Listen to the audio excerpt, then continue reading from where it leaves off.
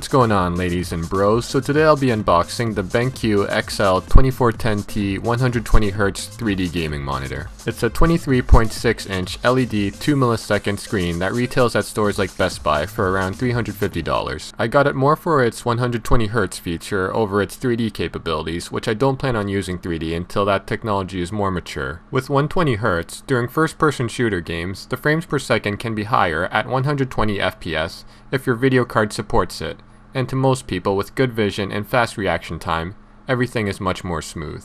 I'm a perfectionist in everything I do and have, so even in something fun like games, I want the best gear so I can basically kill the most people.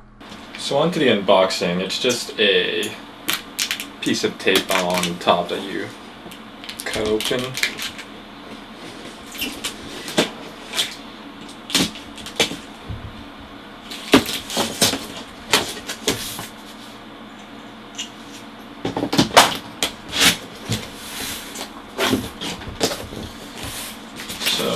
First thing you see is the manuals and CDs, as well as your warranty information. You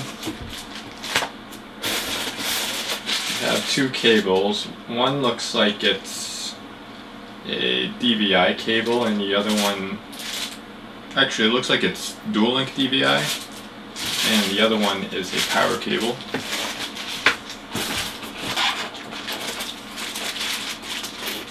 My mistake, guys. This is a dual link DVI, this one's single link.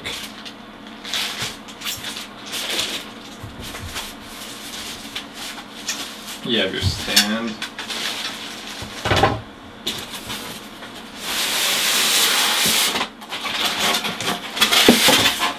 That's some pretty thick styrofoam packaging.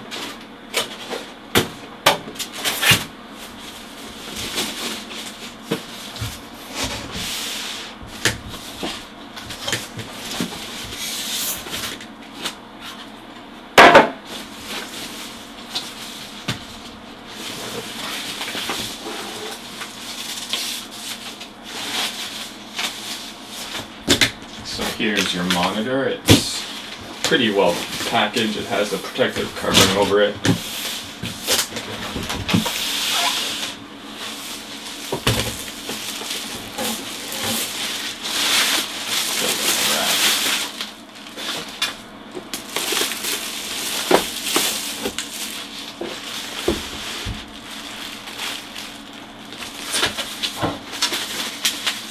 I'll just unwrap the stand and place it on it.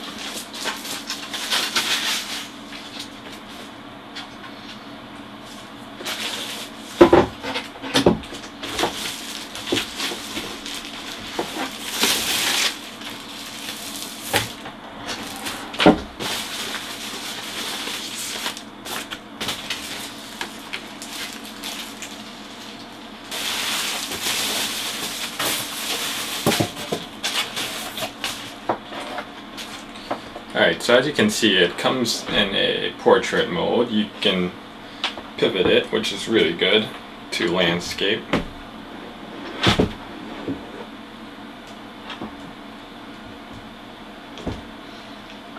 So as you saw, it has full pivot adjustment, and it also has a height adjustment as well, which I will show you right now. And as well as height adjustment, it has tilt, which is really good. Only the higher end and professional grade monitors usually have all three of these features.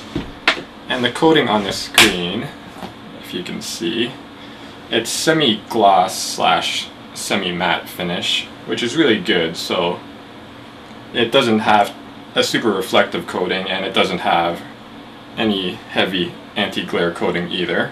Kind of the best of both worlds.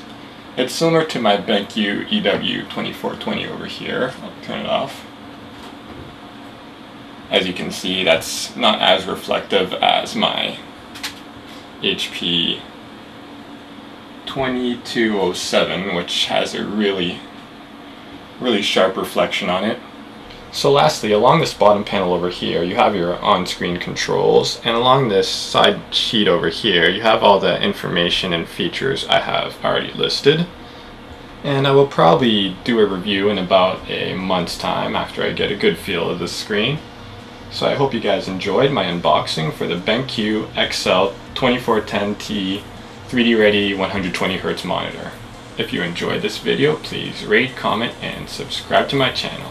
Till next time, YouTube, peace!